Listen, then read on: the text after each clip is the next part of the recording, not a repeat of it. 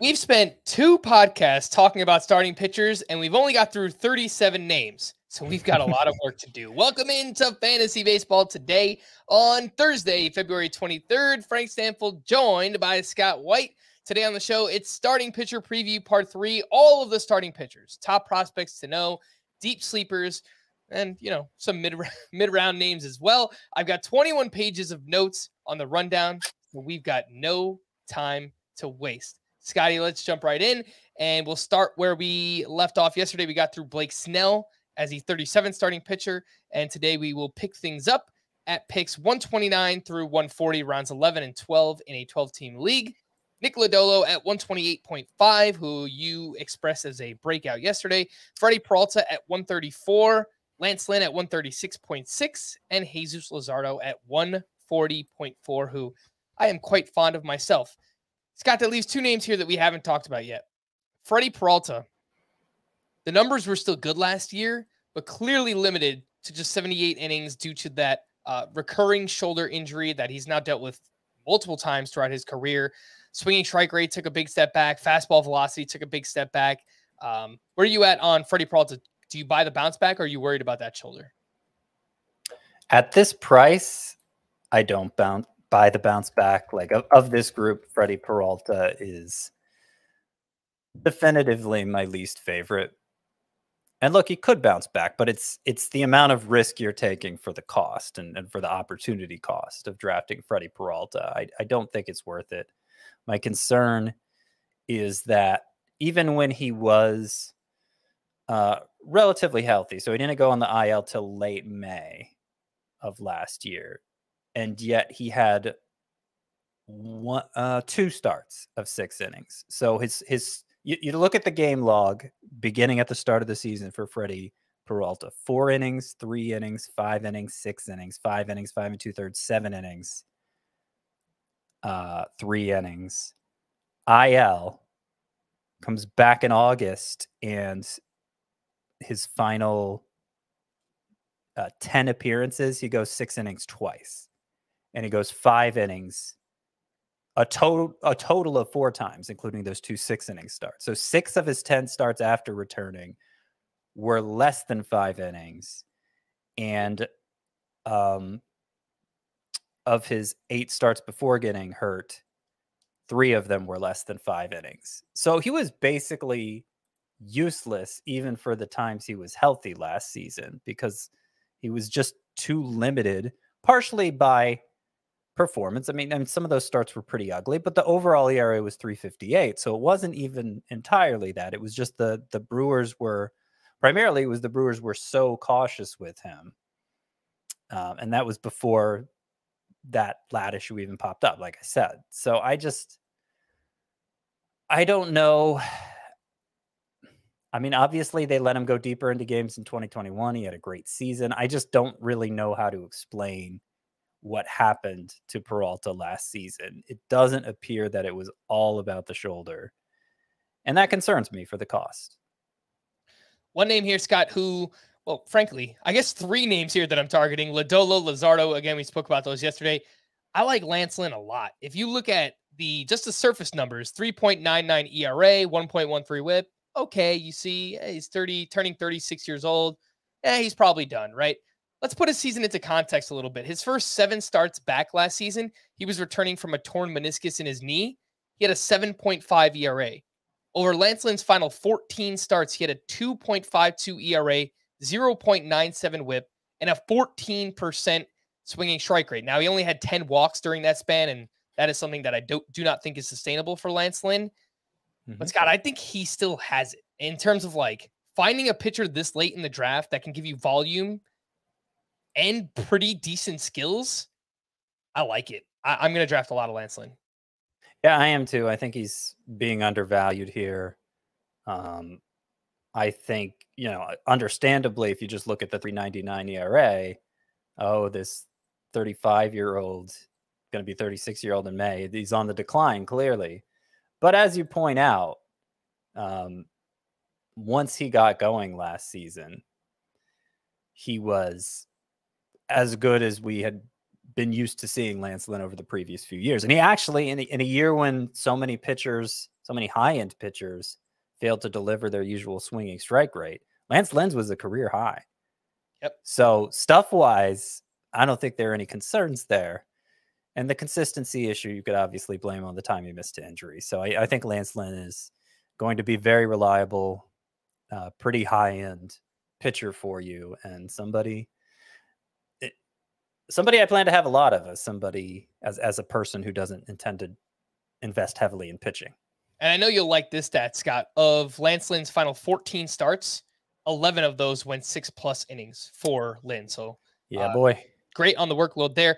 Last point I'll make on Luzardo. I know I was talking him up yesterday, and I love the skills, but I do have to point out the downside is that he's never thrown more than 124 1/3 innings, and last year he missed nearly 3 months with a strained left forearm. So that is pretty worrisome for Luzardo. I can't just overlook that, but when he was on the mound, he was really, really good. The next group is from picks 141 to 149. This is the round 12-13 range. Tony Gonsolin at 140.6, Chris Bassitt at 144, Joe Ryan at 147.4, and Dustin May at 149.2. Two names here that we spoke about yesterday. Gonsolin I had as a bust, and Dustin May, I think we all kind of agree that he's going to be a breakout this season. Two names we didn't mention, Scott. Chris Bassitt signed a 3-year deal with the Blue Jays this offseason, and since the start of 2019, he's got a 3.31 ERA, 1.13 whip. Bassitt has just been rock solid. Not crazy upside, but very safe floor. And then Joe Ryan, strong rookie. I guess rookie season, 3.55 ERA, 1.10 whip. But the control was not as good as I thought. And he has this propensity to get blown up, Scott. We're talking extreme fly ball pitcher. There's a lot of those now, but he's like 53, 54%. So I'm not really a Joe Ryan guy. What do you think about those two, Chris Bassitt and Joe Ryan? It depends how much of your pitching staff you've built by this point, but I do see myself as a Joe Ryan guy. Right. He is very efficient. His walk rate, you're right, is a little higher than we expected it to be, much higher than it was in the minors. It was still less than 3 per 9, but 3 per 9 is getting pretty close to not being such a great walk rate. He threw 67% of his pitches for strikes, so that's a good rate for Ryan, and I expect his walk rate to improve going forward. I think what he delivered as far as that goes was probably the low point for him. And what's most remarkable about Joe Ryan, and of course, this has been the case even going back to his minor league days, is that he mostly does it with the fastball. He has a slider, but he throws his fastball like 2/3 of the time, and it's clearly his most effective pitch. Not a very hard thrower, but he's got a nice release angle, good rising action on that fastball. It's very effective for what it is. He worked with Driveline Baseball this offseason, I was reading over the weekend, to improve his slider.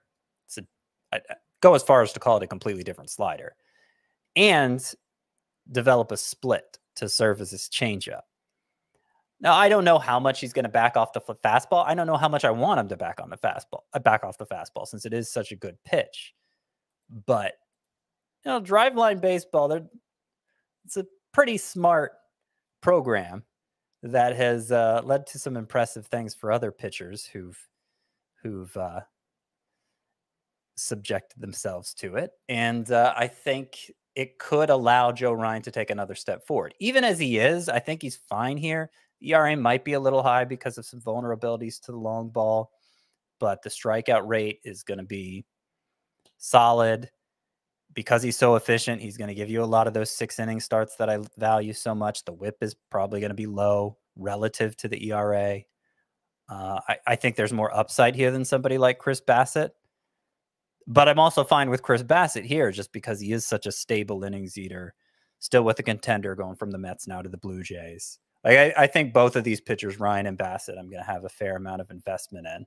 And I do want to say quickly, since I didn't get a chance to touch on Gonsolin yesterday, I understand the bust argument for him, and that I do think because of his injury history, there is true bottom out potential here.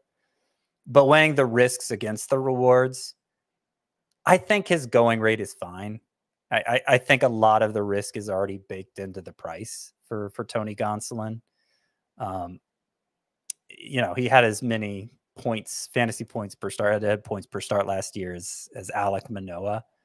And I don't know that he's going to have a 2.20 ERA again. I don't know that he's going to go 16-1 again. I mean, obviously that contributed to that, but he has been a very reliable source of ERA over his whole career. 2.51 ERA, 0.99 WHIP for his career, about a strikeout per inning. And he still pitches for the Dodgers, who are like a slam dunk playoff team, even if they're not quite as strong as before. So I think Gonsolin is fine here. If we were drafting him according to last year's stats, it'd be a different story. But I'd be okay investing in him at this price. Yeah, I mean, you said it right, Scott. He's going to regress, Tony Gonsolin. He had a 2.14 ERA. That wouldn't surprise me if that jumps an entire run. And some people might wonder, well, Frank, why do you like Luzardo and not Gonsolin? I mean, they're both pretty big injury risks. That's fair. But the skills for Luzardo are actually better than Gonsolin. Gonsolin's really good. I get it. But in terms of like swinging strike rate, K- walk rate, Luzardo was better. So that's Gonsolin's difficult to evaluate because like he always blows out his ERA estimators. Like they make him seem worse than he is. But the ERA has been very stable for him throughout his career. Not as good as 2.14, but stable as in he delivers a low ERA. Yep. And I mean, that's just a Dodger specialty, right? His BABIP last year was 207. I mean, that is just, it sounds like it's completely unsustainable. It's 223 for his career. So he's maintained these low BABIPs. I don't know. As a right-handed pitcher, he is someone that strikes me as somebody who would lose a little bit of value because of these, shift restrictions, albeit still be a valuable pitcher when he's on the mound, however long that is. The next group is going from picks 153 to 167, and that includes Lucas Giolito at 152.6, Pablo Lopez at 158.2, Luis Garcia at 162.7. There's actually 5 names here. I had to squeeze Luis Garcia in because he didn't show up on Fantasy Pros ADP. Chris Sale at 163.8 and Charlie Morton at 167.4. All right, Scott. This is a group I think we gotta slow down a little bit and kind of talk about because there is a lot going on here. Let's start with Giolito and Pablo Lopez, just these two. Giolito, I mean, came crashing down to earth, 4.90 ERA, 1.44 WHIP, arguably the biggest bust among starting pitchers last season. But if you look at what he did before that, two full seasons before last year, Giolito was the SP22 in 2021. He was the SP13 in 2019. So he's shown that he could be a really valuable pitcher. And obviously, Chris mentioned yesterday that the weight is down for Giolito, back to the weight that he's played at in the past. The Pablo Lopez traded to the Twins this offseason. And I've referenced the home road splits. He's been much better in Marlins Park in his career, but I don't worry about it as much. Target Field's a pretty good park to pitch in, and in general, the AL Central is a good division to pitch in. I found something about a wrist injury that popped up for Pablo Lopez last season on June 11th. Remember, it's right around there that his season kind of started to get derailed. His first 12 starts, 2.30 ERA, 9.2 K per 9. His final 20 starts, 4.68 ERA, 8.4 K per 9. So it wouldn't surprise me if maybe that's the reason, Scott. I mean, I don't know. He's probably always going to regress anyway. But I found it kind of interesting. What do you think about these two? Do you find yourself drafting them? Giolito, Pablo Lopez. Well, I mean, I find myself drafting Chris Sale and Charlie Morton more. Right. So if their ADP is lower, then if your draft plays out like ADP, then I'm not going to draft much of them. But not every draft does. I mean, particularly when you get this far down in the rankings, ADP is, you're going to see a lot of fluctuation from draft to draft, around 30 picks or so relative to ADP. So it's very likely that Giolito and Lopez could last longer. I would say I'm a little more enthusiastic about Giolito. He's shown more upside. He was so bad last year that it's a risk, but I kind of buy the explanation he's given for the weight gain. And then the weight loss, you know, he added a lot of muscle, thinking it would help him hold up better, thinking it might actually create more power on his pitches. And what it really did was mess up his mechanics. Because I mean, when you change the makeup of your body, it's going to be hard to keep the same motion. Like, repeatability of delivery is a big step in pitcher development. And anything that throws that off is, of course, going to throw you off. So I was most concerned, even more than the performance, the fact that Giolito lost some velocity last year. But if his delivery was out of whack, it makes sense. And he's done a lot of work to regain his delivery this offseason. We'll see how he looks in spring training, of course. But I'm more optimistic than I was a month ago about Giolito. And so if he slides a little beyond his ADP, there might come a point where I take him. I hadn't heard about this wrist injury for Pablo Lopez either. And so that might get me thinking about him more optimistically too. I don't know. You're kind of just breaking it to me right now. So I need to stew over it a little more. It's on this Pro Sports Transactions website that you sent me, Scott. So I just looked up to see if there was anything for Pablo Lopez, and he was day-to-day with a wrist injury on June 11th. Okay. I feel like I heard that on a podcast somewhere else too. So this is you piecing the puzzle together yourself rather than reading a report. Yeah, I'm trying. I gotcha. I mean, maybe like when a player struggles and we don't have an explanation for him, usually the explanation is it's something physical we just never heard about. Unless he never comes out of the struggles, obviously, in which case we presume he just lost it. So ultimately, this season will tell probably how valid your theory is for Pablo Lopez. But we have to decide right now whether or not we want to buy into it and buy into him. And I had been avoiding him.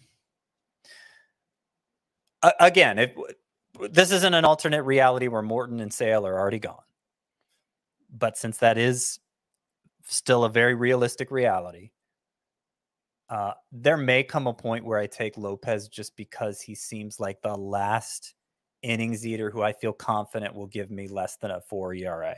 I feel confident Pablo Lopez will do that. I just think the strikeout rate will be whatever, and the ERA and whip, they'll all probably be whatever, but he'll give you a good number of innings per start for a team with playoff aspirations in Minnesota. And that, particularly if I've gone the cheap route at starting pitching, I may have a use for that. It's just going to be a little later in the draft than we currently are by ADP. The other three names part of this group, Luis Garcia, who I mentioned, he's quietly just been solid. 3.72 ERA, 1.13 whip last year, right around a strikeout per inning.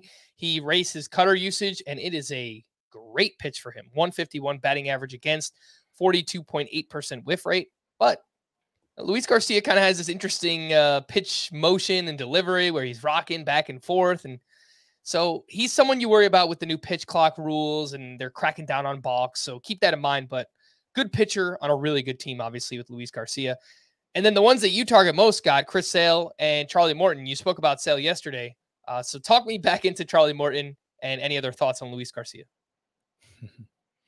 Yeah, the reason I like Sale and Morton the most is because I think they have I think they still have legitimate ace upside, and I think they have very obvious explanations for what went wrong last year. Sale especially. I mean, he had 2 non-pitching related injuries. They shouldn't be an issue again because they weren't pitching related, and he's healthy now, and I think he'll be fine. But yeah, Morton's a more complicated case because he was basically healthy all of last season. We think he was coming back. We think, as far as we know, he was coming back from the broken leg in the World Series the year prior. So he was still throwing plenty hard. He was still spinning that curveball at 3,000 RPM, which is an amazing number of RPM if you don't know. So this presumption that he's just lost it, you know, you just look at the fact he's 39 and had a bad year. Okay. But you dig a little deeper into the individual stats like that, and it doesn't seem to be the case. Like, I have a harder time buying that's what went wrong for Charlie Morton last year. What does stand out is that he gave up 28 home runs. He had never given up more than 18 home runs in a season prior to last year. when home runs were way down across the league, that's when Charlie Morton totally blows out his career high in home runs with 28. And even the ground ball rate itself was not nearly as high as we're used to seeing. He was actually a fly ball pitcher. Ground Chuck was a fly ball pitcher last year. And it doesn't really add up. I suspect there was probably a little something going on mechanically, something that was throwing off his location more than just his stuff being, not crisp, not sharp anymore. And I think he'll be able to correct that. I feel pretty confident in his ability to do so. So for the price, I don't think there's a lot of risk here with Charlie Morton. If it doesn't work out, he's probably your 5th starting pitcher, 4th if you're going really cheap, like I like to do in a 12-team league. And there's not a lot of risk for missing with that, And with Charlie Morton, for those who were not with us last year, I am the curse. I am the Charlie Morton curse because I invested heavily in Charlie Morton 2 years of my fantasy baseball playing career, 2020 and 2022. He either sucked or was hurt in both of those years. So I haven't drafted him yet. That means you should probably be drafting Charlie Morton because he's going to have a fantastic season. In all seriousness, Scott, something else that stood out to me was the control. 3.3 walks per 9, by far his highest since 2018. And I remember he would fall behind in counts so often, and then he would have to basically just lay one in there to throw strikes, and people were clobbering him. Like, he was missing spots, and hitters were just teeing off on Charlie Morton. Now, maybe that's part of aging, and he's kind of lost his command a little bit, or maybe the leg was an issue. So you can decide if you want to kind of do the glass half full or glass half empty. But I think there is a real chance, Scott, that if it was just age, there is a real chance that Charlie Morton is just going to keep missing out on his spots and losing control. And this is kind of where we're at now. Well, it's a possibility. I can't rule it out. He is old and he is coming off a bad season. It was worst season in a very long time, excluding the weird 2020 season. But 2 more points about this. What I see digging into the data is more reminiscent of that Aaron Nola 2021 season that was also had a suspiciously high home run total. And we looked at all the numbers and thought, yeah, this guy's obviously going to bounce back. And he did. Seems a little reminiscent of that. The other thing, and I know this is a little bit fun with arbitrary endpoints, but just it does seem worth mentioning. Charlie Morton, remember in 2021, he got off to kind of a slow start, and he took off mid-season and ended up having the near ace performance that he did. Well, he didn't take off to quite the same extent in the middle of last season, but over his final 19 starts, Charlie Morton had a 3.63 ERA, a 1.10 whip, and 11.2 K per 9. Like that, if he just gives us that this year, then certainly he's going to be worth the ADP. I just remember how frustrating he was, though. There was a stretch where he looked like he was back. There was like a 1 month or 6 week stretch. Charlie Morton looked like he was back. And then he just plummeted again. He ended the season really poorly as well. I look at the underlying, like the FIP was 4.26, the xERA was 4.11. So I think you can make both sides. To me, I'm kind of erring on the side of caution. Scotty's going back to the well with Charlie Morton.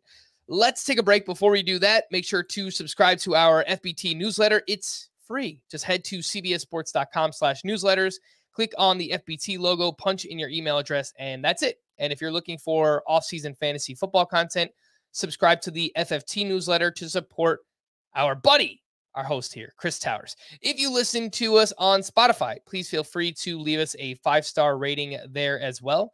We really appreciate it. Let's take a break. We'll be back right after this. Meanwhile, on Paramount Mountain. Okay, we have the northern face, the southern face, and the Sylvester Stallone face. Of course. Hey, how you doing? How you doing? Is that Dad? Yeah. No, don't sneeze. Dear God, no. Hold it. hold it. Don't do it. Don't. Ha! Gesundheit. Thank you. You're welcome. Never seen nothing like this before. Never seen nothing like this. It don't matter where you're from. Come on, come on, come on. 3, 2, 1, let's go. You can feel the madness. Never seen nothing like this before. Never seen nothing like this. Let's get back into ADP, and we jump into the 170s, round 15 in a 12-team league. Jeffrey Springs with an ADP of 170.4, Jordan Montgomery at 177.8, Kodai Senga at 178.7, and Drew Rasmussen at 179.2. I think this is a pretty interesting group as well, Scott. We got the 2 Tampa Bay pitchers. I've talked about Springs all offseason. I do like him as a breakout. Drew Rasmussen, he broke out the year before in 2021, basically picked up right where he left off. He had a really strong season last year as well. And then we have Kodai Senga, who signed with the Mets over from Japan, 5 years, $75 million. Great numbers. I personally have some question marks about the injury concerns. He hasn't thrown more than 148 innings since 2019 over in Japan. And then Jordan Montgomery, who was traded to the Cardinals last year. It's a great organization. They do great work with their pitchers, really good defense behind him. And in 11 starts with the Cardinals, he had a 3.11 ERA and a 1.08 WHIP. So really, really good stuff for Jordan Montgomery. What do you think about this group, Scott? Anyone you target, avoid? What do you think? I don't end up drafting many of I rarely have occasion to draft any of these 4 pitchers.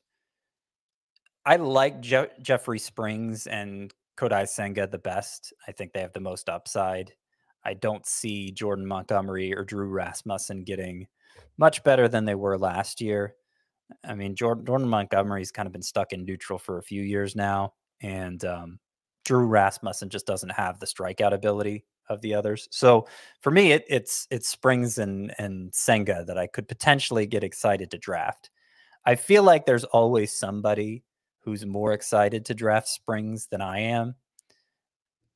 And it's understandable. I mean, last year, 2.46 ERA, 107 WHIP, 9.6 K per 9. I mean, who wouldn't want those numbers? The problem is that, as I pointed out, I think in part 1, is kind of a glorified long reliever last year. He did have let me see. Let me count them up. 1, 2, 3, 4, 5, 6, 7 6-inning starts. But he also had a lot of sub 5-inning starts. And I think typically fantasy baseball analysts are going to look at great ratios and say, okay, I'm willing to bet on the workload improving. And I'm less willing to bet that. I've kind of been out on a limb in that way for the past few years. Like I just think, given the way pitching and the approach to pitching has evolved in baseball over the last few years, you can't presume workload is going to improve, and you especially can't presume that for a pitcher on the Rays, who handle pitching as unconventionally as any organization, like to use things like openers and basically like to have these multi-inning relievers that technically start. Springs is a little more than, I mean, like I said, he had a few 6-inning starts last year, so maybe he could become more than that, but maybe not. That's all I'm saying. And Kodai Senga, I mean, yeah, he had a great career in Japan. You're right. It was injury riddled. His walk rates weren't always the best also. And it's a big adjustment. The ball's a little different, a different feel. I think it's even a little bigger in the majors versus Japan. That's a lot to get used to on its own, but there's a lot of adjustments that come from going from Japan to the majors, and you can't feel confident how any pitcher is going to make that transition. So it's a risk on top of just, okay, what if he gets hurt? What if he walks too many guys? But clearly the upside is there for Senga. I mean, his fastball's been clocked as high as 101 before.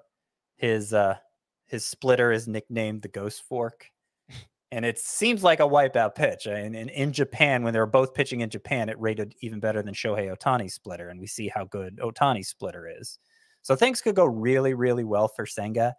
I suspect if they go really, really well, it'll be really well over 150 innings, not 180 innings. Yeah. So I don't really see like an ace outcome for him this year, but nobody's drafting him like that. So I think his ADP is fine.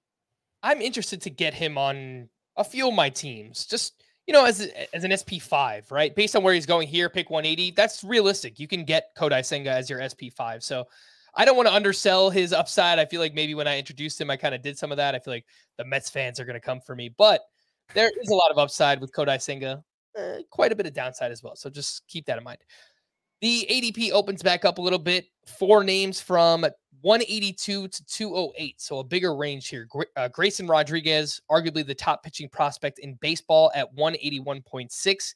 Brady Singer at 187.6. Lance McCullers, who was here at 192.8. But Lance McCullers suffered an arm injury, will not be ready for opening day. So instead, we're going to talk about Hunter Brown, baby. And then John Gray down at 208.2. Let's start with the prospects here, Scott. Grayson Rodriguez, I mentioned arguably the top prospect. He's a big dude, 6'5", 220 pounds. Only made 17 starts last year due to a lat injury, but the minor league numbers are ridiculous. And there was a report last month that Grayson Rodriguez should be in the Orioles opening day rotation. The other prospect here, mentioned the name Hunter Brown. Lance McCullers is out, Scott.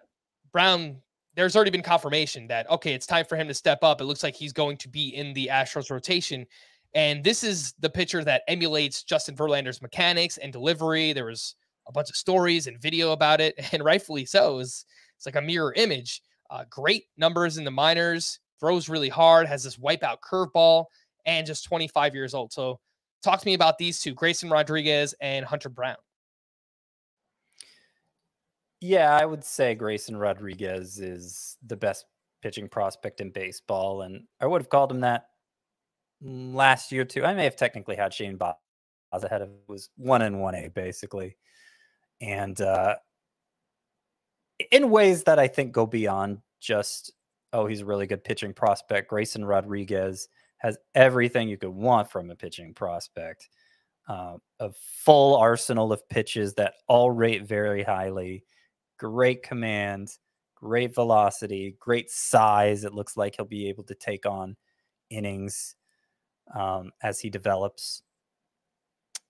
Like, and just how easily he handled the minor leagues. I don't feel like, I don't know. I've said since the start that it reminded me of Jose Fernandez, just how easy he made it look as he climbed the ladder. It was a longer climb than Jose Fernandez had, so maybe that's not such a fair comparison, but the point is Grayson Rodriguez has a ton of upside and should be great eventually. I think inning per inning he'll be great this year, but he never threw more than 103 innings in a minor league season. He threw 75 2/3 last year with that lat issue. So how much are they honestly going to let him go, especially if he's going to be on the opening day roster? Does that mean there are going to be a lot of short starts that aren't particularly useful for our purposes? That's the worst case scenario. A better scenario would be, do they pretty much use him like a conventional starter and then maybe option him down to the minors just to rest him for a few weeks around the All-Star break before bringing him back for the stretch run? That would be preferable because for the time he's available, he should be really, really useful. But still, you'll be without Grayson Rodriguez for a while if that happens. So it's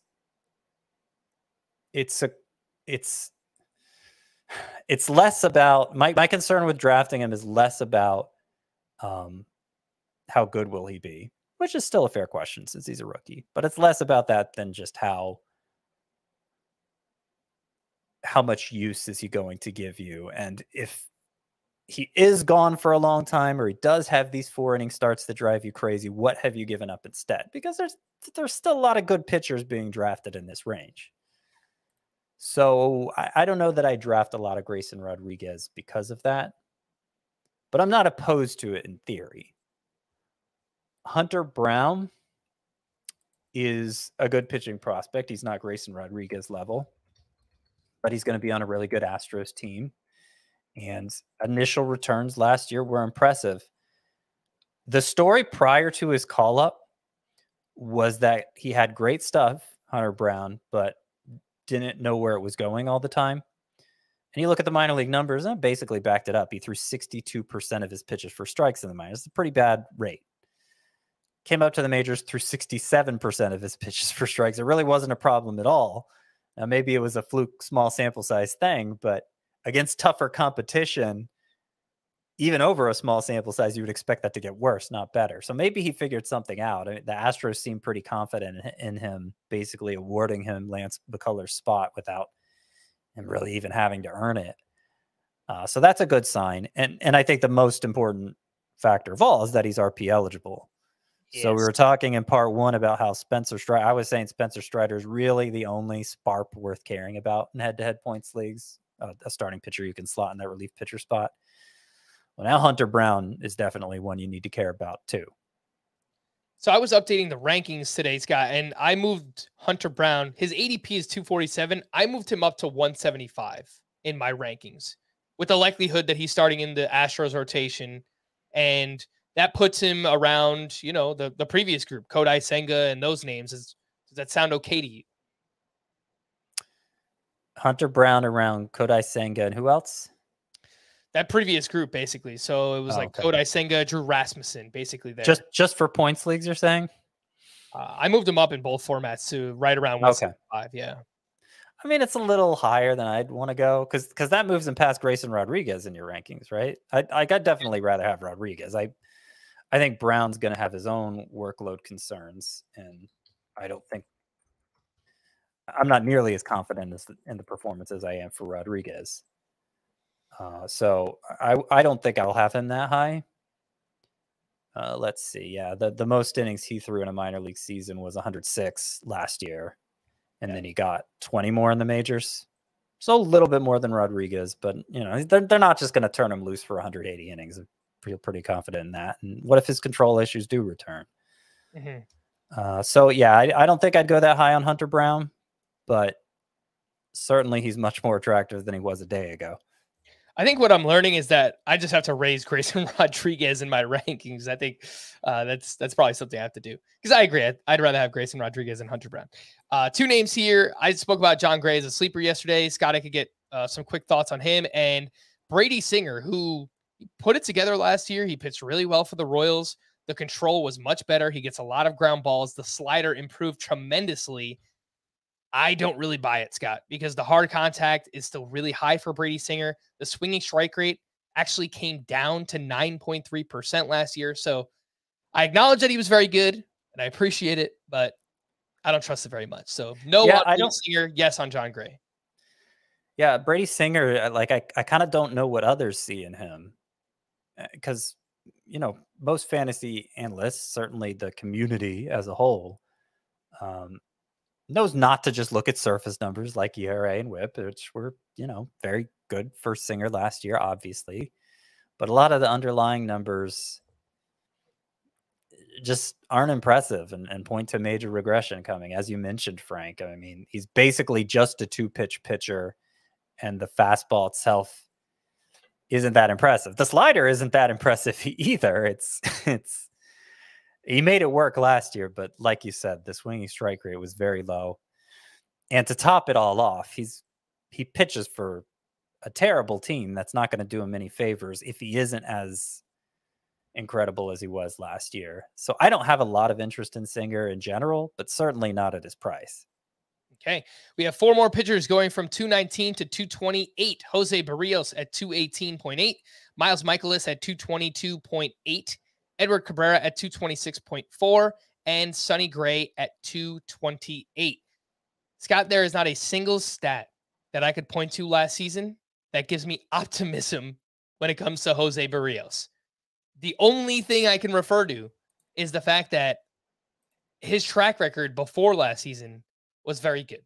He made 133 starts from 2017 to 2021 with a 3.74 ERA, 1.17 WHIP, and over a strikeout per inning. He turns 29 years old in May. I am not ready to say that Jose Berrios is done. So I think that I am going to target him just because of that track record.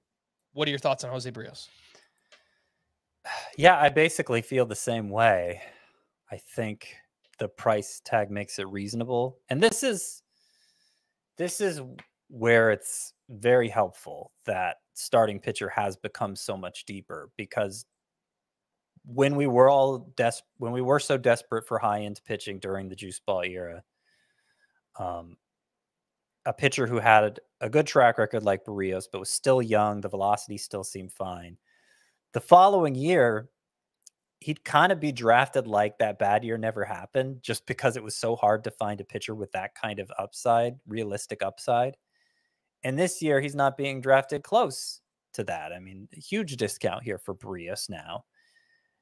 And if he doesn't bounce back, he'll be useless. I mean, you can't do much with a pitcher who has a 5.23 ERA and a 1.42 WHIP. But as I pointed out already, velocity seemed fine. For most of last year,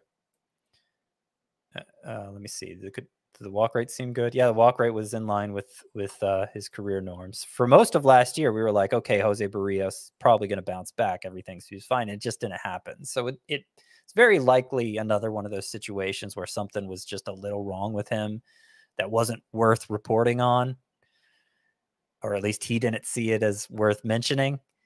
And then he'll have, if he starts to have a rebound season, maybe it'll come out what he was dealing with last year, and it'll be like, oh, of course. Well, that explains it, and we should have never been down on him. I think for the price, though, I'm in on Berrios too.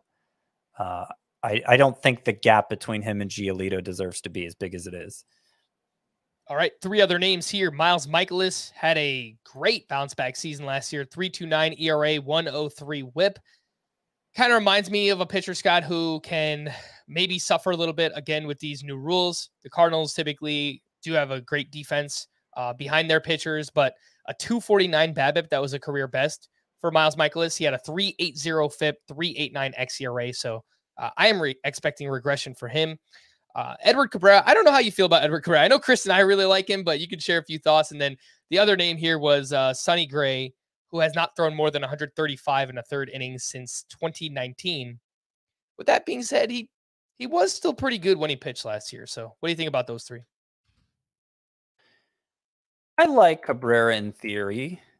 It's just that there are a lot of pitchers that I like in theory right now, and I don't single him out the same way you and Chris do. And part of it's because I don't even know if he's going to have a rotation spot. I mean, Braxton Garrett was pretty good himself. I mean, he was better than Cabrera. I shouldn't say better. He was pretty good himself down the stretch last year. Braxton Garrett was good enough that he deserves a rotation spot. And it seems like they're only going to have room for one of these two, at least to begin the year. Obviously, they'll both get their chances at some point next year. But it doesn't seem like Cabrera has a job locked down already. And so I tend to gravitate toward other pitchers drafted in the same range instead, or some drafted even later. Let's see who else. We've got Miles Mikolas and Sonny Gray. Yeah, I'm just kind of over Sonny Gray. I know he had a 3.08 ERA last year, which is pretty good.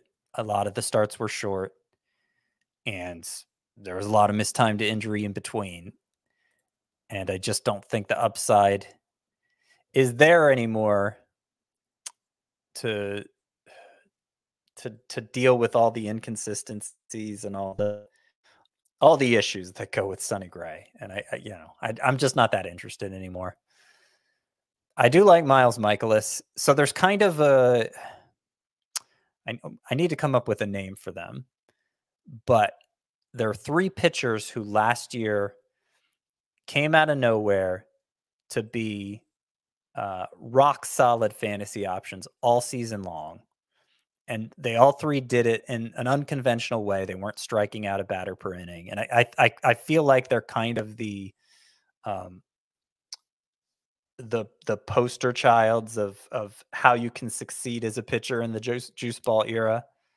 One of them is Miles Mikolas, who's in this group. One of them is Merrill Kelly. And one of them goes a lot later, Martin Perez. Well, and you could put Tyler Anderson in that group, I guess, as well. Maybe it's really a form. It's like a Mount Rushmore of pitchers who figured out how to be good. Pitchers who've shown us that you don't need a big strikeout rate to have a good season outside of the juice ball era. I'm interested in all of them, basically because everybody seems to have written them off. Like they don't have any. They're not being drafted anywhere close to the way they performed last year. And as somebody who, doesn't want to be heavily invested in starting pitcher and wants to find these bargain pitchers, I feel like they all fit into that category of, okay, well, if you pick up where you left off last year, you're going to be a great value for me. And so I like Miles Mikolas in the same vein as any of them. I don't know that he necessarily needs to go this much earlier than them. And in fact, I think Merrill Kelly is the one I target the highest of them. But they're all bunched together in my rankings. And I think we're at a point here in ADP where it's kind of all garbled anyway. Like very few drafts are going to follow it this closely at this point. Mm-hmm. I think the point that you made there with, if you want to draft those guys that performed well last year, but maybe the underlying skills don't support it, similar to Jose Berrios, where they're going so late, even if they don't work out, all right, you can just drop these guys anyway. The problem is you are passing up on some guys who, I guess, we say they have more upside. Like, I think someone like Eric Cabrera has more upside, but he's never done it before. So, yeah, like that's true for inning upside. So, but what you have to remember is that, like, who was targeting Martin Perez, Merrill Kelly, and Miles Mikolas at this time last year? Nobody. And because we're in at least unless they change the ball again, we're in a time when pitching is plentiful. Like, that's what's going to be emerging on the waiver wire in big numbers. So you take your best shot in the draft. So I don't really feel like you have to sell out for the high risk, high reward, yes, but such high risk that you don't. I don't know. I don't feel that confident that this is going to be the year Edward Cabrera puts it together. Maybe I'm just not as high on him as I should be. But that kind of pitcher, whether it's Mackenzie Gore or Roansy Contreras or somebody like that. Oh, look at this upside this guy has. What's the chances of him making good on it? Maybe like 10%.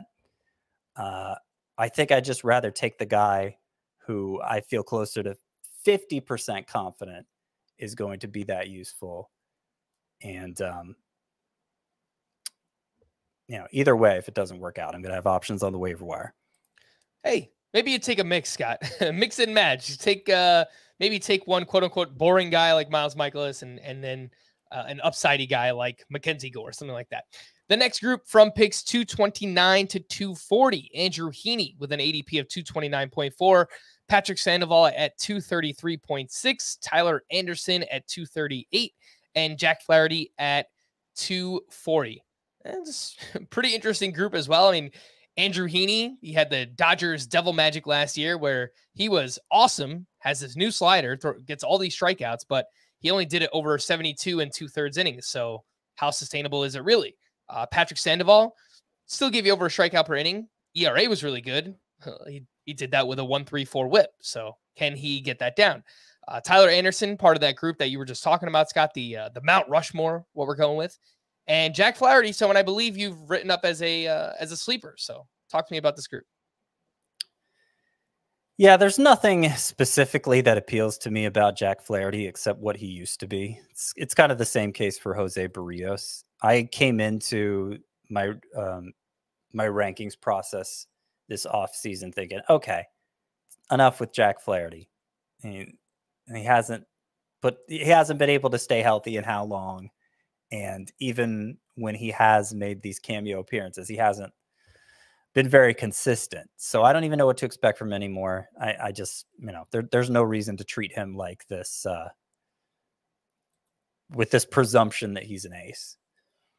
But then I come to find out nobody's treating him with that presumption anymore. So he's basically free, certainly from a 12-team context, in which case I see only upside. Because when he did come back late last year, he came back in the middle of last season for 3 starts and looked terrible.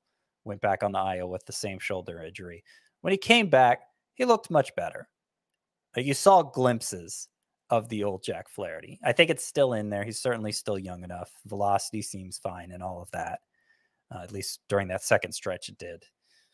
So I think we're writing him off a little too hard. When he's going after somebody like Edward Cabrera, I don't mean to keep picking on Cabrera, but when he's going after somebody like Sonny Gray, Yeah, that doesn't make a lot of sense to me. Sandoval really let me down with the strikeout rate last year. Like, he's not going to be good unless he gets a lot of strikeouts. And with his changeup, he should get a lot of strikeouts. But the fact he didn't and still had his usual walk issues, his usual efficiency issues, it gets harder to get excited about him when he doesn't do the one thing that we thought we knew he would do well. Let's see who else. Heaney. Oh, Heaney's a fun one because if you just look at pitchers who threw 50 innings last year and you sort by swinging strike rate, right? You got Edwin Diaz and Andres Munoz at the top 2 stud relievers. Then you got Jacob deGrom, who's an outlier among starting pitchers. Then you got a few more relievers, and 14th is Andrew Heaney. He was the second best starting pitcher behind only deGrom in swinging strike rate last year. But the key is 50 innings. Like, he's got to throw a lot more than that, obviously, to be useful. Can he? I don't know. I mean, at this cost, I'm not willing to bet that he can't. But we're still in a range where, like, Jack Flaherty's going. So it's just, there's so much depth up and down the pitching rankings that I guess you have to pick your poison. You have to decide what's riskiest to you, what's most rewarding to you, and go from there. I just find that my preferences don't align so much with the guy who struggled to throw. How many innings did he actually throw last year? Heaney? Yeah. 72 2/3. 72 2/3. A lot of them were like 3 and 4 inning stints too, right? Like Jeffrey Springs. Yeah, only 2 of 14. So, that's just a profile I don't like investing in because he could be really good and still be pretty useless just because he's not giving you the volume you need. So that's why, I guess, relative to some of the other names here, I'm not so excited about Heaney, but I certainly see the upside with what the Dodgers did with him last year. Heaney went on the IL twice last year with either discomfort or inflammation in his left shoulder. And that's something he also went on the IL with back in 2019. So this is a recurring injury. That's why I worry. Can he maintain the velocity and throw the slider this much without injuring his arm? And I tend to err on the side of pessimism. I don't really know that he could do it. Tyler Anderson, the other name there, Scott spoke about him a little bit. Signed with the Angels this offseason, 3 years, $39 million. I don't think anyone is expecting him to come close to what he did with the Dodgers last year. But his FIP was 3.31. His xERA was 3.10. He had great control, and he did what pitchers should do. He leaned into his best pitch. He threw his changeup more, and it's a really, really good pitch. So that is the case for Tyler Anderson, who's going super late with an ADP of 238. Let's take one more break, and we'll be back right after this. Equality gets no timeouts or tryouts or second chances. February reminds us we can change our circumstances. We give thanks to the athletes who took big risks, who beat the odds despite being oddballs because of their skin. But to change the status quo, you have to be willing when silence is comfortable. Speaking out is an act of resistance. This is the month we remember. But more importantly, we dream of something bigger. All right, let's talk some deep sleepers and prospects before we get back into ADP. Scott, let's help out some of those deep league players, 15-teamers, AL, NL only. Who are some names going outside of the top 300 in ADP that you are interested in? All right. Well, you wanted me to pick two, but I'm gonna rattle off several real Go ahead. quick. Let's make it quick. All right. So I like Bailey Ober of the Twins. And, by virtue of these guys going outside the top 300, they're not all going to be guaranteed rotation spots. That's the case for Bailey Ober, who, if Kenta Maeda comes back fine from Tommy John surgery, Ober's going to be on the outside looking in to begin the year. But of course, no team gets through the year needing only 5 starting pitchers. Bailey Ober last year, in 11 starts, had a 3.21 ERA, 105 WHIP, 8.2 K per 9. Not so much in terms of the pure stuff, but in terms of the kinds of batted ball results he gets. Bailey Ober reminds me a lot of Tristan McKenzie. I think he's, with his fly ball heavy approach, he's got really good control. He's going to excel at limiting hits, which is not something we normally talk about in fantasy, but I think maybe we need to start talking about it more, because I think strikeouts are going to matter less for starting pitchers moving forward, which is part of the reason I like the Merrill Kellys and Miles Mikolas of the world. All right. So Bailey Ober's one. I like whoever ends up coming out of the Atlanta 5th rotation battle, be it Mike Soroka or Ian Anderson or Bryce Elder. I think Elder has the least upside of the 3, but I think whoever does win that spot will have legitimately earned it because he will have pitched that well. And Ian Anderson especially seems like one, myself included, that we've written off too quickly. I mean, how high were we ranking this guy last year? And I was reading about the work he did on his mechanics. He had a whole biometric evaluation done. And he's worked on a slider to bring in a third pitch with that fastball and changeup that is so good. And I could just see things going really well for Ian Anderson this year, sort of like they did for Kyle Wright last year. I like whoever's going to come out of the rotation battle for the Diamondbacks, be it Dre Jameson, Ryan Nelson, both of whom we saw late last year, or Brandon Pfaadt, who I think has more upside overall. Braxton Garrett, who I mentioned already. Last season, a very strong finish once he started emphasizing his slider more, which is his best pitch. Over his final 12 starts, Braxton Garrett had a 3.02 ERA. So that's why I was saying, like, how can they leave that guy out of the rotation? We were very excited about Braxton Garrett as a waiver claim in the middle of last season, if you'll remember. I like Ken Waldichuk of the A's, who's kind of an unconventional, funky left-hander, had great strikeout numbers in the minors and kind of a bumpy transition to the majors late last year, but started to show that strikeout ability over his last couple starts. Of course, he pitches for the A's, so what kind of win potential does he have? I like Cody Morris, who had terrific minor league numbers, just couldn't stay healthy, and he's already hurt this spring. So maybe it'll never happen for Cody Morris, but I like it in theory. And kind of a boring pitcher who in deeper leagues I see myself gravitating toward is Cole Irvin, who I think the Orioles specifically picked out because he's like the perfect prototype for their ballpark with its ridiculous left field. A left-handed fly ball pitcher who, if he's not serving up home runs, tends to limit damage pretty well. Cole Irvin was great at home for the A's last year. He might even be better at home for the Orioles this year. Just wouldn't want to start him on the road. Mm-hmm. All right. Well, 3 names that I have here, 2 going just outside of the top 300. The first one is Noah Syndergaard. Just 3 names I'll give you. Tyler Anderson, Andrew Heaney, Tony Gonsolin. Look at the work that the Dodgers did with those 3 pitchers last year. Gonsolin's always been good, but he finally broke out last year. The Dodgers just find a way. I understand shift restrictions. Maybe it limits that team just a little bit more, but I just trust the Dodgers will get the best out of Noah Syndergaard. And obviously it's a very low investment going outside the top 300. Apparently they've already seen an uptick in Syndergaard's velocity this offseason. That was a report first couple of days out of camp. But it was coming around to him too, Frankie. You might have more competition for Cindy Lou. I don't know why I called him Cindy Lou. Cindy Who Syndergaard. Roansy Contreras, Scott, you mentioned the name. You're out. I'm in, baby. 327 is the ADP. It feels like the Pirates were just jerking him around all season last year. He still managed to put up around 125 innings last season. So I think, okay, leave him up with the team now. Let's see him get his 150 and see what he could do with it. He returned for 9 starts last season. ERA was a little bit high, 3.80, but I was really impressed by the swinging strike rate, 13% over those final 9 starts. Really leaned into his slider, 42% usage over that span. That pitch has a 163 batting average against, 42% whiff rate. So throw that slider a ton.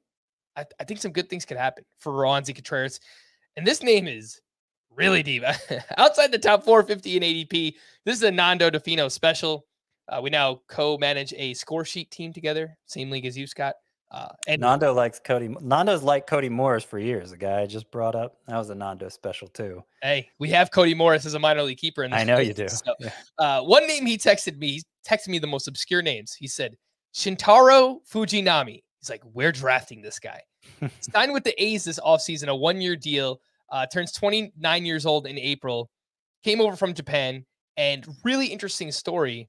Went pro out of high school. He was drafted in the first round. Many considered him better than Ohtani. And for the first couple of years, Fujinami was crushing it. He was cruising as a starting pitcher. He was amazing. All of these strikeouts. Control just completely got off track. He just lost all of his control. They moved him to the bullpen. They even demoted him at times to their minor leagues in Japan. And then he bounced back last year. 2.77 ERA, 1.12 whip, over a strikeout per inning. The walks down to 3 per 9. Again, there's a really big transition phase. I get that. But once regarded as a phenom and had a very good season last year, pitching in a big ballpark, I'm kind of interested going that late. AL only leagues, 15-team leagues. Shintaro Fujinami. That is the name there. Scott, let's talk about a few prospects. We already mentioned Grayson Rodriguez and Hunter Brown earlier on. Let me throw like 3 each your way and run through them because we still have a lot of other names to get to. Andrew Painter with the Phillies, Hayden Wesneski with the Cubs, Brian Bayo with the Red Sox. Obviously, Painter is like in a different stratosphere, but talk to me about those 3. Yeah, I mean, Painter is he my second favorite pitching prospect? He might be my second favorite pitching prospect after Grayson Rodriguez. And of course, Grayson Rodriguez has a big head start. Painter, what he did as a 19-year-old last year, making it all the way to Double-A, dominating at every stop. Amazing control, especially for a 6'7" guy. And it was so impressive that apparently he's in a rotation battle for the Phillies this spring. Be very aggressive if he made the roster. Bailey Falter was, showed enough signs last year that I expect him to get the first crack at that 5th spot for the Phillies, Bailey Falter. But if Andrew Painter does instead, that's going to be somebody who is going to be getting a lot of traction all of a sudden in drafts. Hayden Wesneski was the other one you mentioned, right? Yep, and Brian Bayo. Wesneski, doesn't have great measurables, but the results have always been good. It's a little reminiscent of Kyle Hendricks in that way, and I'm bring that up on purpose because that's the rotation spot he'd be filling for the Cubs. Throws harder than Hendricks because everybody does, but Wesneski doesn't throw that hard. Good ground ball skills, good control skills. I could see him impressing as much as a non-strikeout pitcher can for the Cubs. Brian Bayo doesn't have a spot for the Red Sox, most likely, if everybody's healthy. But really good ground ball skills. The measurables on the pitching, I mean, certainly as the velocity. And he improved. The overall numbers were bad once he got called up, but they got better over time. And it wouldn't surprise me if come May, he ends up being a pretty popular waiver wire pickup. Okay, the 3 Diamondbacks, Scott, you mentioned these names, Dre Jameson and Ryan Nelson. They made 7 starts total last season at the end of the year, and both of them looked really impressive. So we'll see who emerges as the 5th starter. Brandon Pfaadt, I think we'll see him a little bit later on in the season. I could be wrong about that, but he led the minors with 218 strikeouts last season and actually got better at AAA, where that's in Reno, the PCL, where Dre Jameson and Ryan Nelson were awful. Brandon Pfaadt went there, and he was amazing. So I think it reminds me a lot of Zach Gallen. Scott, the year that he broke out, and he was really good in the PCL. You just don't see pitchers do that at that level. So it's pretty interesting to me. I do like him quite a bit myself. A few other names here. I'll throw 4 your way, Scott. Cade Cavalli with the Nationals, DL Hall with the Orioles, apparently dealing with a back injury, but he was competing for a rotation spot himself. Kyle Muller came over to the A's in the Sean Murphy trade, and Kyle Harrison of the Giants, big strikeouts, some control issues. I don't think he has a realistic shot on opening day, but he's probably someone we see in midseason. Yeah, I'm kind of out on DL Hall. There've just been no improvements in terms of him staying healthy, and even more so bringing the walk rate down. Like it's prohibitive. He can't be a starting pitcher if he doesn't learn to throw more strikes, and we've just seen no improvement from him in the minors. It's been the story for several years now, and then he can't stay healthy on top of it. So I think a relief role is very likely in DL Hall's future, which of course isn't going to give him much value in fantasy. Could be wrong, but that's where I see it going at this point. Cade Cavalli appears to have a job locked up for the Nationals. He was a more highly regarded prospect heading into last year, I would say. Kind of struggled at AAA, but things got better the longer he was there. And I still think there's upside. I just expect there to be some growing pains for Cade Cavalli. So for 2023 purposes, not that interested. And who else was it? Kyle Muller. I do like Muller more than the consensus, I think. Big left-hander, a lot of spin on the fastball, good breaking ball, but has had some control issues, as many hard-throwing left-handers do. And now he's with the A's. So more opportunities, but not as good of a situation in terms of support. Mm-hmm. And Kyle Harrison, Scott, anything on him? Oh, he's the best prospect of this group. He's probably the best left-handed pitching prospect right now.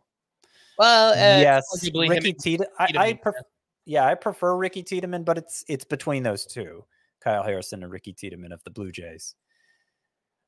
I don't know. I haven't heard much about his timeline. There's a good chance we see him at some point this year if he's pitching well at AAA and an opening develops in the Giants rotation. He has control problems of his own, but is such a big bat misser. And, the control problems aren't as severe as like DL Hall's. So I don't think it's the same situation for Harrison.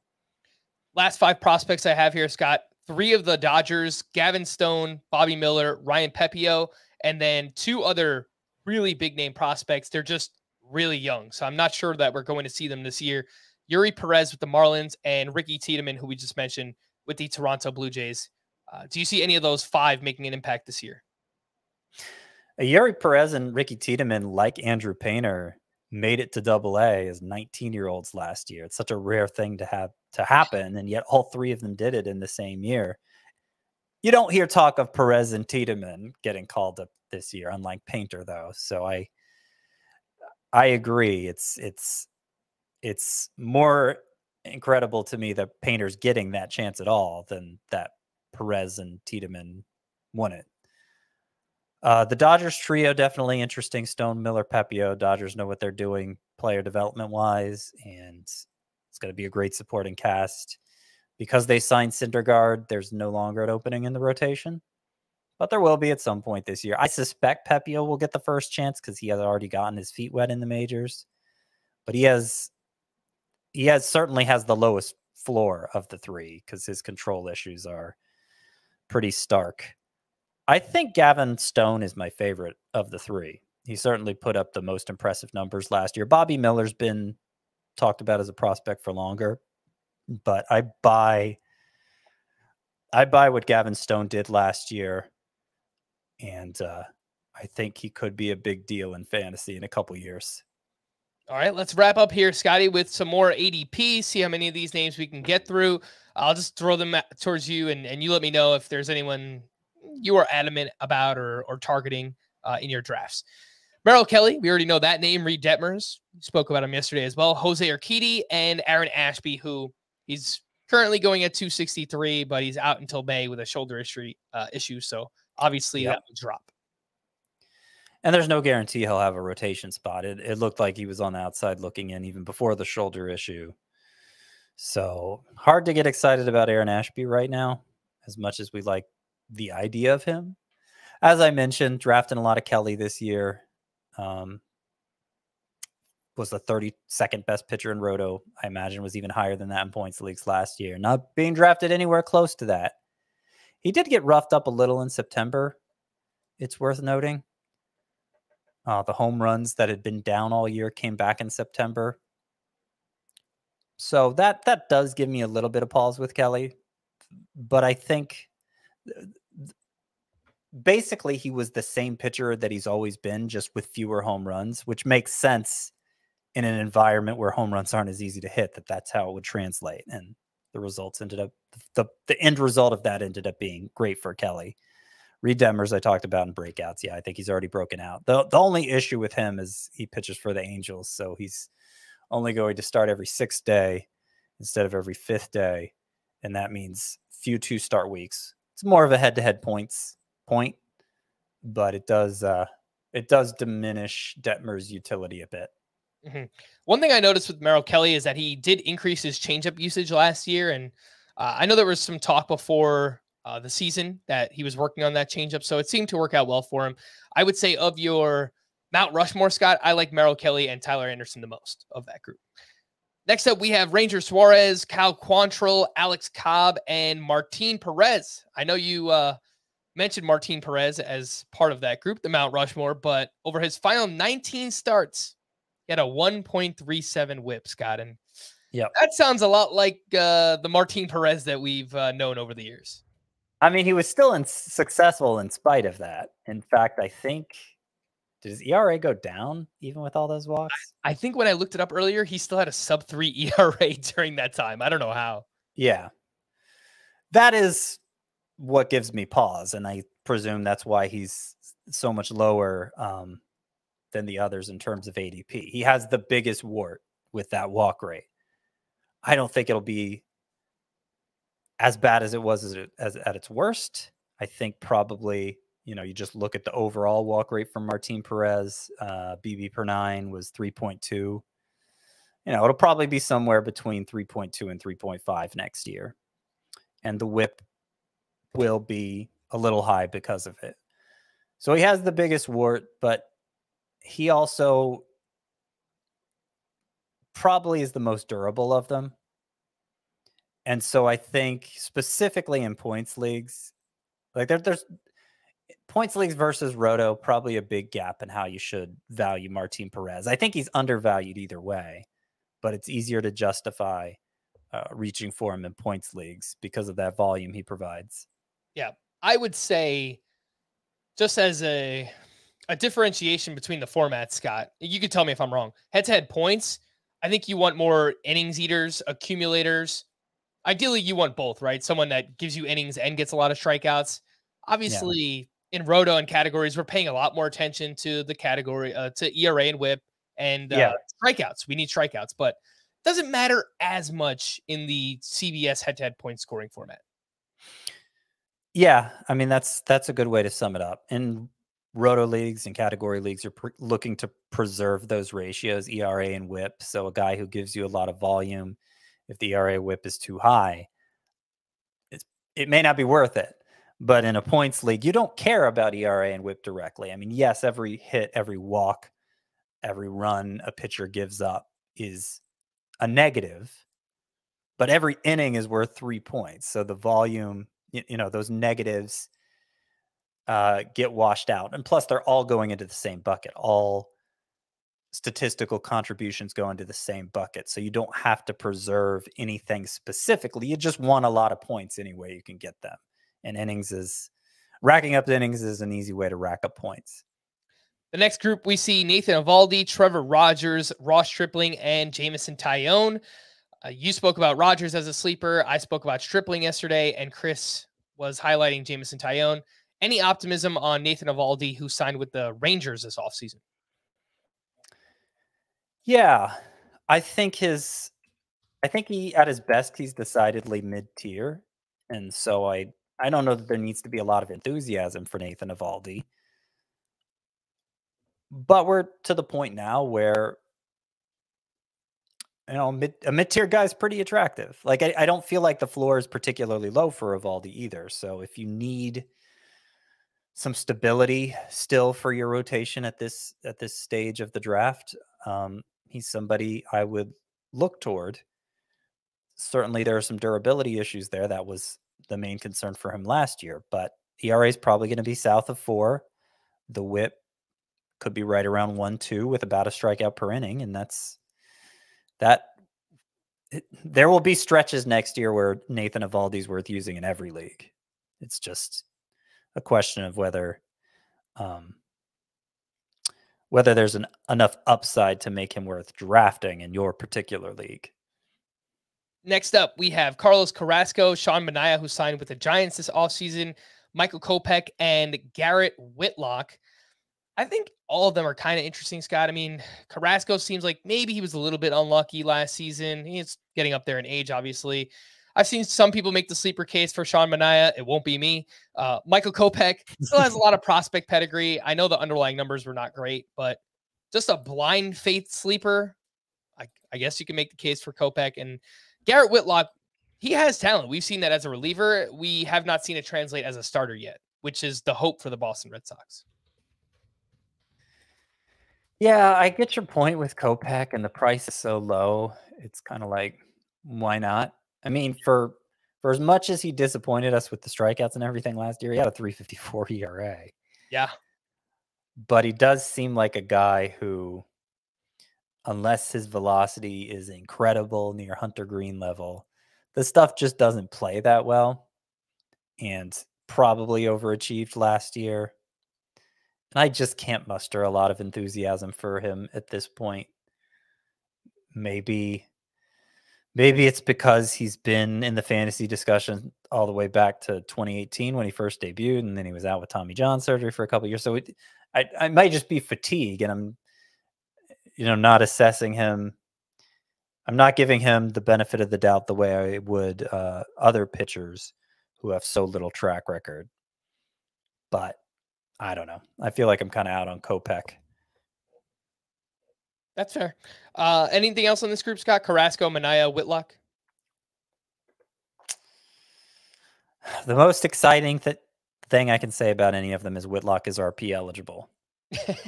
All right. So in points leagues, probably worth drafting late. 4 more names: Adam Wainwright, Tyler Mahle, Bailey Ober, and Eric Lauer. I do think Tyler Mahle is kind of interesting, Scott. He's dealt with these shoulder injuries, which has really hampered him, but he has great career numbers outside of Great American Ballpark, and last year was traded to the Twins. We might forget because he didn't really pitch much with them, but I'm kind of interested outside of Cincinnati with Tyler Mahle. Yeah, and I mean, even with Cincinnati in 2021, he was great. He had 210 strikeouts. So it's not that long ago that we saw Mahle deliver results we could all live with. So I agree. He's being undervalued. And in my own rankings, I moved him up quite a bit just last week. All right. Next up, we've got Marcus Stroman, Taijuan Walker, Andrew Painter, and Noah Syndergaard. Any love for the, I don't even know. Can we call these guys accumulators, Marcus Stroman and Taijuan Walker? Walker, yes. Stroman is sort of like Sonny Gray, where I expect he'll keep the ERA and whip pretty low. Not amazingly low, but pretty low. But the strikeouts won't be nothing to write home about. And more, the bigger issue is just too many of those starts are going to be 5 innings or less. At least that was the case for Stroman last year with the Cubs. It was just a really hollow 3.50 ERA. Taijuan Walker, he took on more volume than that, but seems highly combustible to me. I think it wouldn't surprise me if he ends up being just as usable next year, but I don't see a lot of reason to invest in him except in really deep leagues. And the same goes for Jameson Taillon, who I know Chris talked up as a sleeper in part 2 of the pitcher preview. But I kind of put him and Taijuan Walker in the same bucket, where they may be reliably boring, but they won't be any better than that, and they could be a lot worse. I guess the hope, which Chris pointed out, is that this new slider sweeper works out for Jamison Tyone. But without that, then you're probably right, Scott. He's in that similar category. There have been years of dashed hopes with Jamison Tyone, and I don't buy it anymore. Oh, I know, as someone who has fallen for it many times. Names we haven't mentioned yet, Scott. I'll just throw 4 names at you. You tell me if you like any of these. Justin Steele, Kyle Bradish, Mackenzie Gore, and Tanner Houck. I think all 4 kind of have deep sleeper appeal.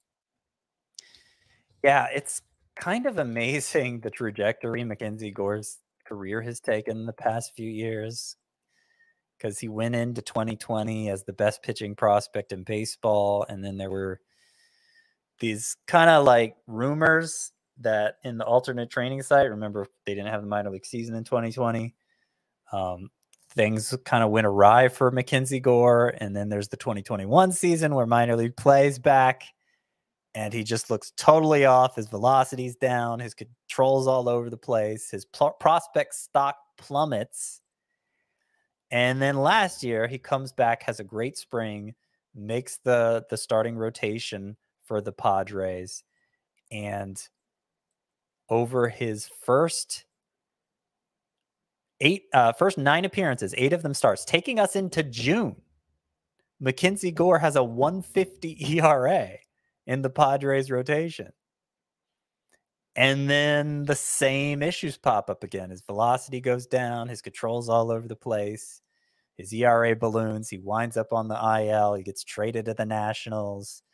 We haven't seen him since. So his final ERA, even though it was 150 after 9 appearances, it ended up being 450, and everybody seems to be out on him again. I think spring training is going to be awfully telling for Mackenzie Gore, and maybe we'll see his stock jump up again. Who knows? Mm-hmm. I do want to mention Kyle Bradish too, because he is kind of a low key pitcher, getting low key buzz, and I'm not that excited about him personally, because by all the usual evaluation methods I use, there's just not a lot to see there. Not a lot of bat missing ability, not a lot of anything really. And in fact, some control problems on top of it all. But worth noting, Kyle Bradish had a 2.76 ERA over his final 8 starts, less than a strikeout per inning, of course. And there were a couple starts in particular against he almost threw a complete game, right? Or he did? 8 and 2/3 2-hit innings against the Astros. And he also had 8 2-hit innings against the Astros earlier than that too. That's crazy. And he had a 7-inning 2-hit start against the Red Sox. He had a 7-inning 2-hit start against the Guardians. I don't really understand it. All my sensibilities are telling me to the red flags going up saying fluke, don't buy into it. And so I'm listening to it. I'm listening to those instincts. But in 6 minor league starts last year, Kyle Bradish also had a 1.30 ERA. So there may be something here that I just don't know how to evaluate. And so he's worth mentioning for that reason. But personally, I'm not going to say I'm high on Kyle Bradish. I just think he's a name to know. All right. Next group here, Braxton Garrett, who you spoke about earlier, Josiah Gray, Mike Clevenger, and Aaron Savali. I wrote up Savali in Sleepers 1.0, very deep sleeper. He made a pitch mix change last year. I know we've been talking about Savali for a while, and he was much better down the stretch. So I'm still kind of interested in deeper leagues. Clevenger's dealing with a domestic violence situation, so we need to learn more. I don't know if he's going to miss any time with the White Sox. He signed with the White Sox this offseason, but kind of wait and see mode with him. Yep. Josiah Gray I think he's the most interesting. He still shows some good swing and miss tendencies, just way too vulnerable to the long ball. He's got to figure out how to fix his fastball so that he's not getting crushed by home runs. Maybe he just needs to ditch the 4-seamer for a sinker. But I do see a path for Josiah Gray to become a useful fantasy option. All right. Next up, we have Jose Quintana, David Peterson, Kenta Maeda, and Tyler McGill. Kenta Maeda, by the way, coming back from Tommy John surgery, which he had late in 2021. It's very similar to the timeline Justin Verlander had, where he had his late in 2020, and then he was ready for the start of last season in 2022. So Maeda has had all the time in the world, Scott. Clearly not as successful as a Justin Verlander, but he had some pretty good fantasy seasons. So I'm interested to see what he could do in his return. Yeah, I think he's undervalued. It could be another situation where he makes headlines this spring and suddenly can demand his late round pick in every league. Wouldn't surprise me if that happened. Next up, Jose Suarez, Eduardo Rodriguez, Corey Kluber, and Domingo Germán, who will likely take the 5th starter job for the Yankees rotation now that Frankie Montas is out for, I don't know, maybe the year. There are some whispers about Clark Schmidt, but I think it will be Domingo Germán. I think so too. In an AL only sort of way. I have interest in Germán. I think Jose Suarez has the most upside of this group. Some of his individual pitches have some very impressive metrics. I'm trying to find exactly which pitch I'm referring to. So the slider and changeup both. And he had stretches where he was in pretty impressive last year. Again, he's part of that 6-man rotation for the Angels, so I wonder if that'll limit his capacity to help you in fantasy. But somebody to keep an eye on is Jose Suarez, I would say. Next up, Zach Eflin, Mike Soroka, Nick Pivetta, and Kyle Harrison, Giants prospect who we spoke about earlier. Zach Eflin, Scott, I don't really get it, but if you want to buy into the narrative, Tampa Bay does not spend money. In fact, this was their biggest free agent signing in their history. They signed Zach Eflin to a 3-year, $40 million deal. So I know he's got the big curveball. Maybe Tampa Bay will find a way to make it work. Yeah, that was strange because no matter who Tampa Bay signs, you're going to be like, oh, they must see something in this guy. But they signed him. They signed Zach Eflin as if they were a team signing him away from the Rays after the Rays already fixed him, you know? Yeah. Like they just paid Zach Eflin like they had already worked their magic on him. And so, it just didn't seem like a very cost-efficient move. It ended up being kind of a wild offseason for spending, so maybe they knew what they were doing all along. Mm-hmm. But I think I like Zach Eflin more than most of the names we've done during this lightning round phase. Mm-hmm. If for no other reason because he pitches for the Rays, but the xERA was very low for him last year. And I'm trying to pull up exactly what it was, and my computer's not cooperating here. 3.27. Yeah. I mean, maybe. I mean, that for the cost, that's reason enough to get excited about Zach Eflin, right? Yeah. Yep. A couple other names. Actually, let's see what we got here. I'm just going to pick and choose, throw a bunch your way, Scott. If anything kind of excites you, just say the name. Steven Matz, Mitch Keller, Michael Wacha, Alex Wood, Germán Marquez, Ken Waldichuk you talked about, Ian Anderson you talked about, Tarek Skubal. Skubal was really good last year. Looked like he was breaking out, but he's going to miss the first, I don't know, at least month, maybe a couple of months due to an injury he's coming back from. Cody Morris, Cole Irvin, Johnny Cueto, Kyle Gibson. Anyone there, Scott, that I just mentioned? You know what? I think we talked about all the ones we're talking about. Boom! Starting pitcher. Done. It only took us 4.5 hours, but we got it all covered, baby. Every year I say, we're going to be more efficient this time. We're going to be more efficient. There's just a lot of names, and there's a lot to talk about with each name. So I'm happy to go deep on these podcasts specifically because starting pitcher is it's a very important position. We're going to wrap there. For Scott, I am Frank. Thank you all for listening and watching Fantasy Baseball today. We'll be back again tomorrow. Bye-bye.